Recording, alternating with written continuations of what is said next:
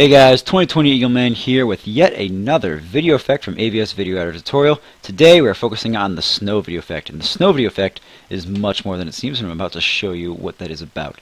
So let's go ahead and pick ourselves a quick clip.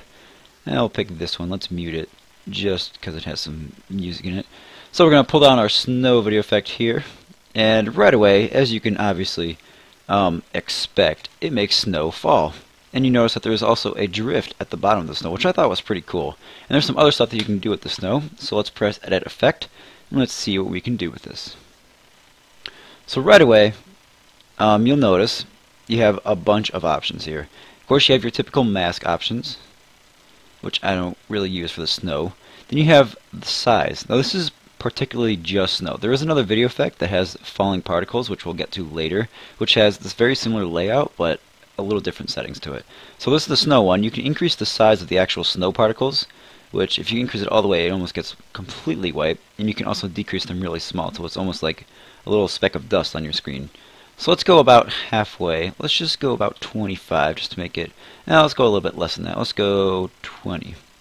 So there we go. You can also increase or decrease the count of them. So more numerous or less numerous. So let's have our count a little bit less than that. Let's just have our count at 150 particles on the screen, and the direction in which they fall. Now, this is very interesting. So right now the fall is falling down, which is 0. But if you, let's say, increase it to 45, you will notice that they will fall at a 45-degree angle. In the same way, if you do negative 45, they'll fall the other way. So let's just have it at about, let's just say a 23-degree angle. Just so it's at a little bit of an angle going to the right. And the deviation. The deviation is very interesting. Wait, what was the deviation again? Hold on, I gotta figure out what the deviation is. I'm pretty sure the deviation, what it does, if you notice the particles, let's see if we can capture this again.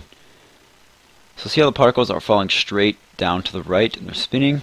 But if we increase the deviation all the way, the particles are now going to different sides. So half the particles are going to the right, half the particles are falling to the left. So that's the deviation of the particles. So let's actually increase the deviation all the way. And the speed is obviously self-explanatory. It's the speed at which they fall, so if we increase that all the way, lots and lots of particles are falling all at once. Very fast, so let's decrease that a little bit. Might be a little too slow right there. And there you go, that seems pretty good. And so now the color. You can obviously change the color of it. You can pick whatever color, make your own colors. And yeah, let's just pick orange for some reason. Let's pick orange.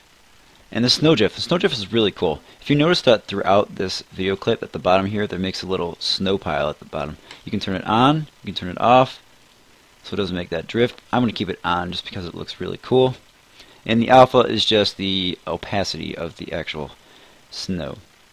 So if we increase it all the way, you'll notice that's very bright, but if we decrease it all the way down, you can barely see it, but it's still there. So let's increase it all the way up because this is focusing on the video itself. So there we go. That is pretty much the snow to it. It specifically is snow. There is another video effect down here. Let's see if we can find it real quick. The particle effect, very similar to it. We're going to get to that later, so if you guys stay tuned for that. But it's very similar to what the snow is. And oh, I forgot to show you guys. It is the fade in, fade out. Let's focus on the fade in, fade out real quick. So when you fade in with the snow, you'll notice that the actual opacity of it will fade in, not the actual snow itself. So yeah, it's just the transparency of it will fade in and fade out. Nothing special, pretty typical of some of these video effects. So there you have it. That is the snow video effect. Hopefully you guys have enjoyed. There are plenty more video effects to cover, and especially focusing on the particle one, which is very similar. Can't wait to get to that one because there's some cool stuff with that. Plenty more cool ones to come, so hopefully you guys have enjoyed, and I will see you guys later.